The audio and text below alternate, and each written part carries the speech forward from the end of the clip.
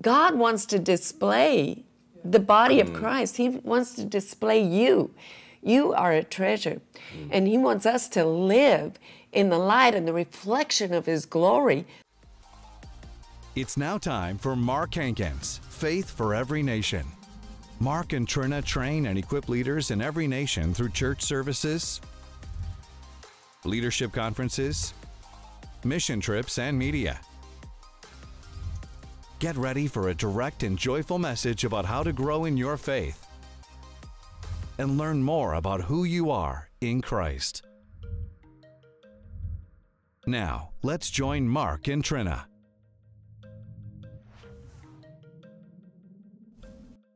So the blood of Jesus gives us access to that glory, to the riches of His glory. And that phrase is used, I think, 5 times, the riches of His glory. And so in His glorious presence and in Christ Himself and Christ in us, the hope of glory.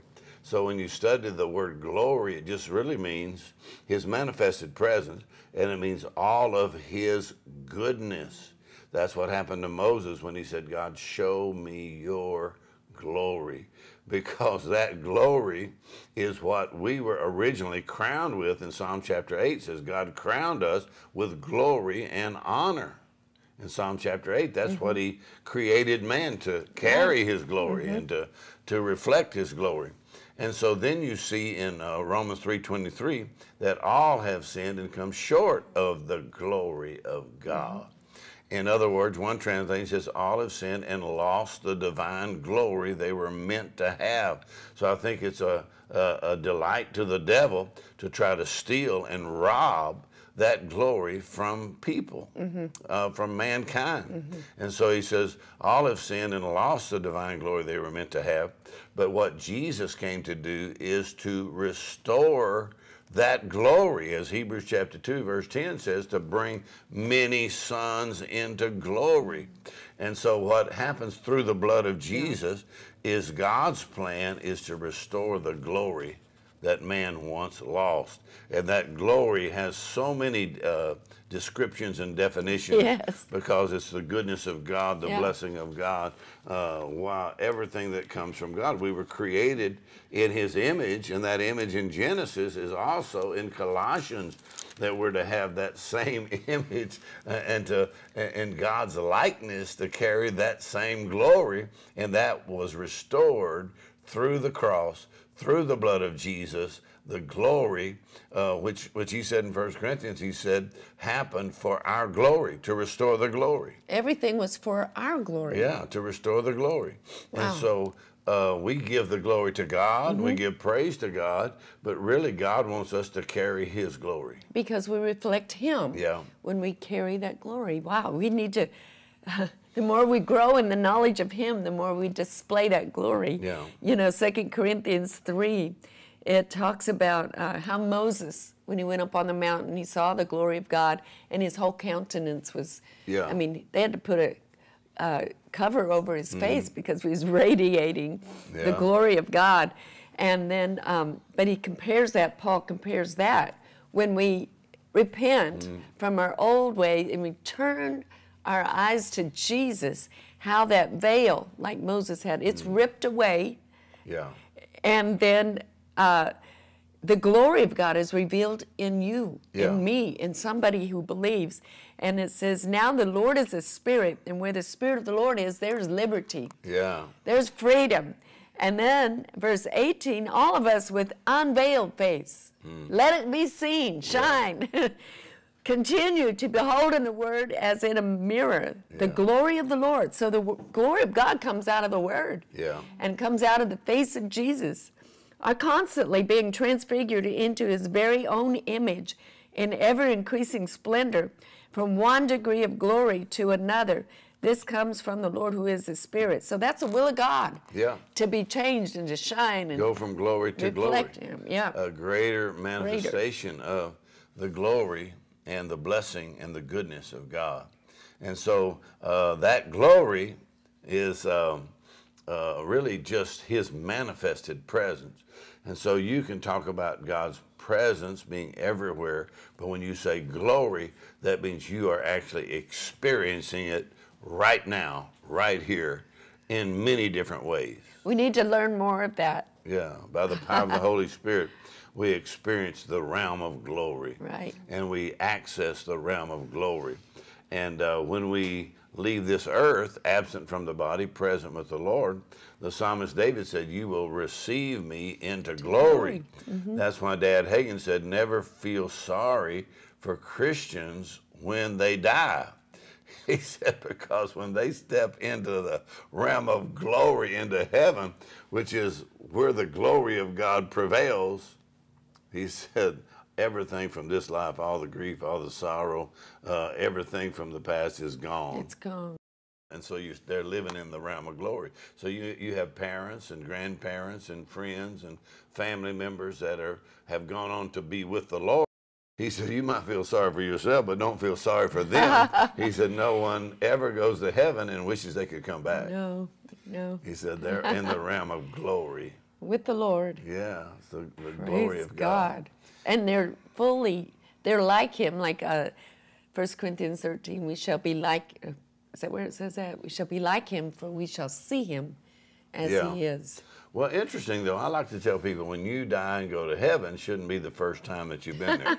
You say, well, what does that mean?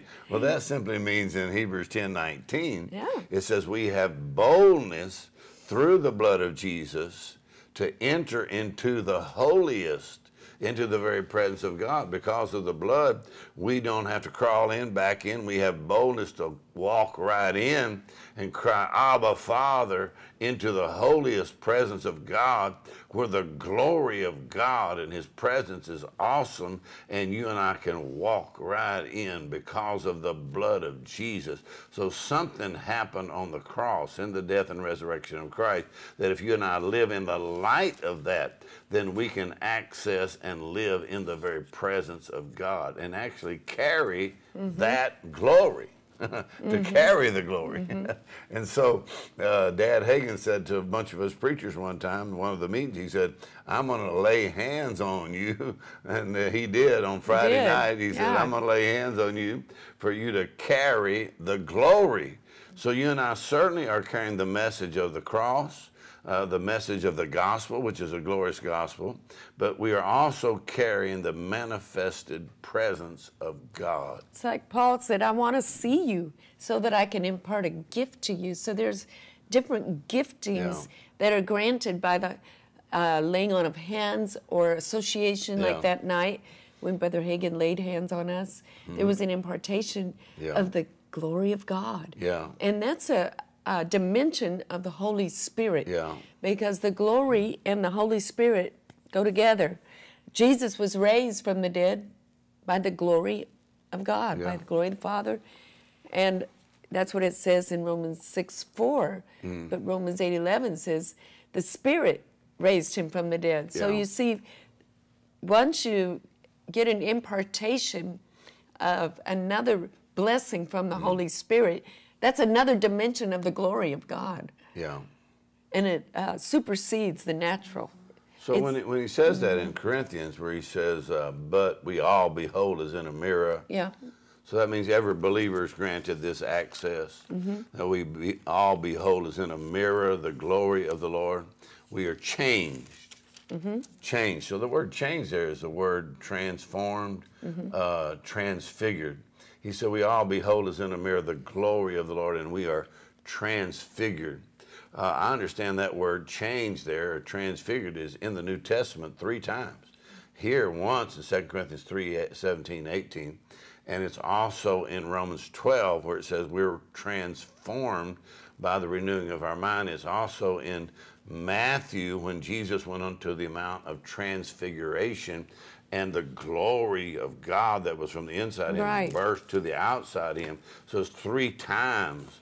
And so Peter, James, and John were there, and they actually talked about it later. We beheld the glory of the Son of God. And so they knew Jesus one way, but after they saw the glory, they knew him a different way.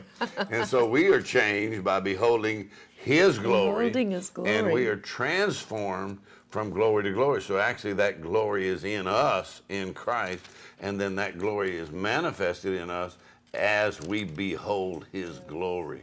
And as we look into the mirror, which is the perfect law of liberty, which is the gospel of Christ.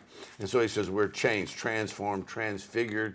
And so that is a radical change, not a minor change. So you cannot spend time in the presence of God without being changed. You cannot spend time in his glory without being changed. So if you just want to be changed a little bit, just spend a little bit of time there.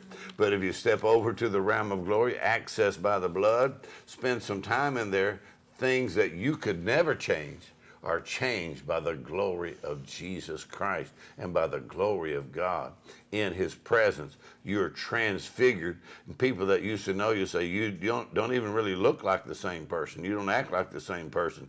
What changed you? Well, Jesus changes everything. He does. And so in his glory, that's where changes happen. So those radical changes happen from the word, renewing of your mind, but it also happens by experiences in the glory of God. There's nothing like it. Nothing like Just it. nothing like it. We've been in meetings, even the Old Testament, you can see the meetings where the glory of God filled the house. We've been in meetings in the New Testament. We don't have less glory. No. New Testament, we have greater glory. You should have greater. So we've been in meetings where the glory of God just filled the house, tangible, where you felt like you could almost like get a chunk of it. It's a substance from heaven and substance from God. And so when Moses saw the glory, for him to have that access, God said, there's a place by me, I'm going to put you in the rock, and I'm going to cover you with my hand, I'm going to hide you there, then I will pass by. And all of my goodness will be So passed in front he of you. used the word goodness Yeah. at the same place, glory. Yeah. He said, show me your glory, and then God said, I'm going to show you my goodness. So But- glory and goodness go Yeah. hand in hand. Yeah, all of his Same goodness. thing. But for Moses to see the glory, God said, there is a place by me in the rock, and I'm going to put you in that rock, cover you with my hand, and then when I walk by, I'll remove my hand, and you'll just get a glimpse of the back parts of God, just a glimpse of the Where's glory. that place? So the place would be, if you look at maybe even Psalm 91, a secret place, or in Psalms, 32, the hiding place. So there is a place, I like what I heard Smith Wigglesworth say in one of his books. Yeah. Of course, I'm reading it, but he said, there's a place in God where the devil dare not come. And Moses found it. So you could almost David. say the devil may harass you and follow you around for a day or two or three, but the moment you access that place Yes. in God, Yes. the devil won't follow you in there. Yes. Ha, ha, If ha. you got in there by the blood, he can't get in there. In the secret place of the Most High. Yeah, so that's where secrets are revealed, is They're in that revealed, place. yes. So that's a hiding place, and that is really Paul's revelation of being in Christ, in the rock, in the cleft of the rock. The moment you get to be in Christ and you have been given access.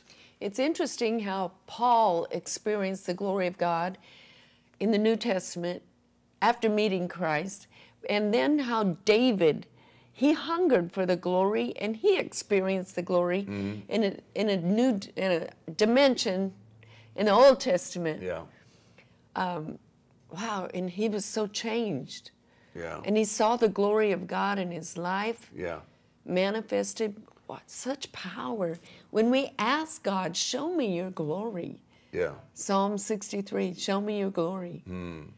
Psalm 63, Psalm 27, Psalm 91, and then in Paul's letters, that's the Ephesians 3 prayer primarily, but it's mentioned in Ephesians 1 prayer, and the glorious revelation of what God has done for us in Christ through the blood. And so really now your vision of Christianity is no longer just, I'm forgiven of my sins, and one day I'm going to go to heaven.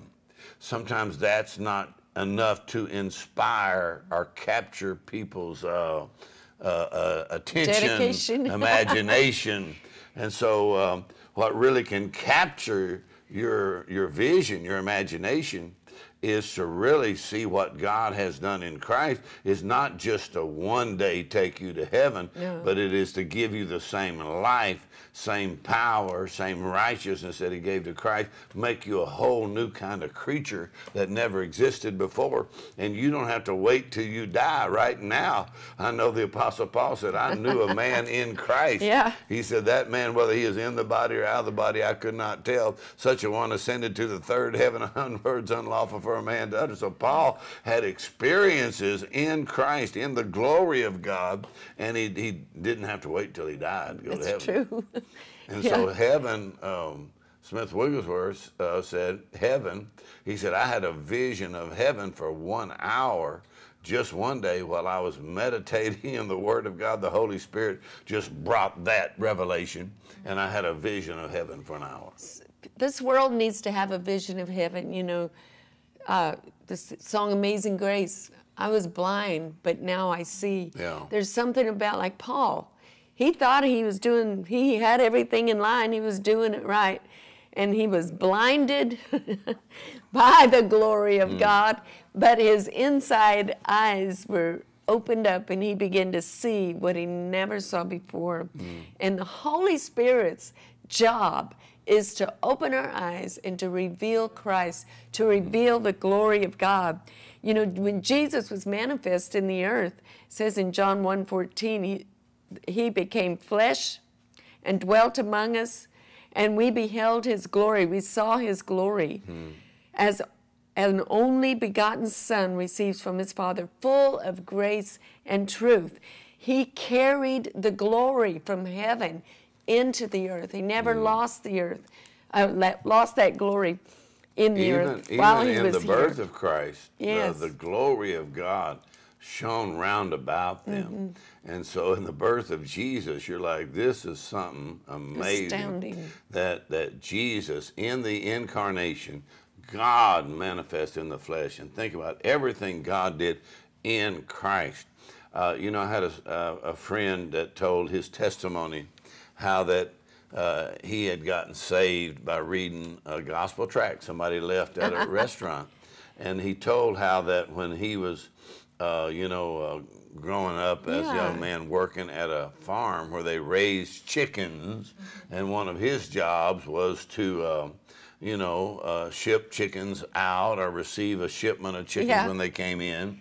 So he said a big truck of chickens would come in on a big truck, and his job was to unload the truck all, and they came all in cages, and then 3 or 4 chickens in each cage. And they'd maybe traveled 200 miles or something like that. Yeah. And so he said the chickens, so they wouldn't hurt themselves, they had like, little strings tied around their feet, so they were laying in the cage, and they had traveled a long ways. And so his job was to take the cages down and then open the cages and let the chickens out on the ground. And so he said he'd let them out on the ground. Of course, their feet were bound. They just laid there. So then he said, and he would go and cut the strings off of their feet. And so even though they were out of the cage, even though their feet were now free, the strings were gone, he said the chickens would just lay there. They didn't know they were free. He said the chickens would just lay there on the ground, even though they're out of the cage, even though the strings were cut off of their feet, they just laid there on the ground. So he said the favorite part of his job was he would walk around and slap the chickens. So he said when he'd go around and slap the chickens, he said they'd jump up and start running all over the place, and they realized that now they're free. They probably were squawking. They actually were free before, but they had been bound so long, they just laid there. They just stayed in the same position. Even though they were free, they just laid there because they were used to that bondage. Yeah. And so his job was to slap them and let them realize that now they're free. So Christ hath redeemed us. He hath delivered us. We're free. And he has qualified us for our redemption, freedom in Christ. And so sometimes the favorite part of our job is to go into churches, and you see a lot of people laying around like oh, I'm so bound and I've got so many problems, and slap them chickens and let them realize you are free. Christ has redeemed you. In other words, he's already done everything he's going to do about your freedom. So just go ahead and jump up and run around. Hallelujah. Because he whom the Son has set free is free indeed. So you're free from the bondage of the past. And it says, and in Christ now, because of that glory, he said, where the Spirit of the Lord is, there is liberty. Freedom or liberty. Amen. Emancipation from bondage. Yeah, this is the work of the Holy Spirit. So the Holy Spirit's job is to take everything Christ has done for you and make it a reality in your experience. Wow. So you may have the doctrine, but the moment the Holy Spirit is involved in your situation, then he takes what Jesus has done for you and makes it a reality in your experience. So you experience Jesus, you experience Christ, you experience redemption, you experience the blessing of God, and you experience the glory of God, and you're changed from glory to glory. So you could pray, you could say, God, show me your glory like Moses did. Reveal your glory to me. And then you could say, God, I want to be changed by your glory like Paul. And just begin to ask God to do these things, and he will. And then begin to praise and thank and receive it. And the glory of God will begin to explode in your own spirit, and your own soul, and increase, and even in your body. The glory raised Jesus' physical body from the dead. So that same Spirit that raised Jesus from the dead dwells in you and will quicken and give life to your mortal body. So even right now, acknowledge that the glory that raised Jesus from the dead is in you, and the Spirit of God is working in you, and Jesus is, woo, he's alive and well. Lord. And begin to shout, begin to praise, and be like those chickens that know they're free. Run around the room. So don't wait. You don't have to wait on anything else. God's already done everything he's going to do about it in Christ. And so you just receive it, looking and live in the light of it, and then mix faith with it, and rejoice and hold fast to your confession of faith. But let's look at the Ephesians 3 prayer, and this is the prayer that uses the phrase, the riches of his glory. So Ephesians 3 and verse 14, 15, 16, and through the end of the chapter. And so here's what he says. He says, for this cause I bow my knees unto the Father of our Lord Jesus Christ, of whom the whole family in heaven and earth is named. And so he calls God, the God of glory, the Father of glory. And then he says in verse 14, 15, 16, Father God, you're the Father of our Lord Jesus Christ, and I'm asking you that you would give unto me the spirit of wisdom and revelation in the knowledge of God. So that's in the Ephesians 1 prayer, and he talks about the riches of his glory. Now in the Ephesians 3 prayer, he says that he would grant you, or grant us, according to the riches of his glory. There's that phrase again. The riches of his glory. And one translation says the inexhaustible resources of his presence and his glorious perfection and his person, so that he would grant us, according to the riches of his glory, to be strengthened with mighty power by his Spirit, by the Holy Spirit himself, in our inner man. In our inner man, our innermost being and personality, our spirit to be strengthened by the indwelling Holy Spirit. And he says that Christ may dwell in your heart by faith, that you being rooted and grounded in love may be able to comprehend with all saints what is the length and depth and breadth and height, and to know the love of Christ, which passes knowledge, that you might be filled with all the fullness of God. That you might be filled with all the fullness of God. And verse 20, now unto him who is able to do exceeding abundantly above all we can ask or think, according to his power that works in us. Amen. And the next verse says, and unto him be glory in the church throughout all ages and every generation, that his glory in the church and in us as believers revealed to us and strengthened in our inner man with mighty power by the Holy Spirit. Hallelujah.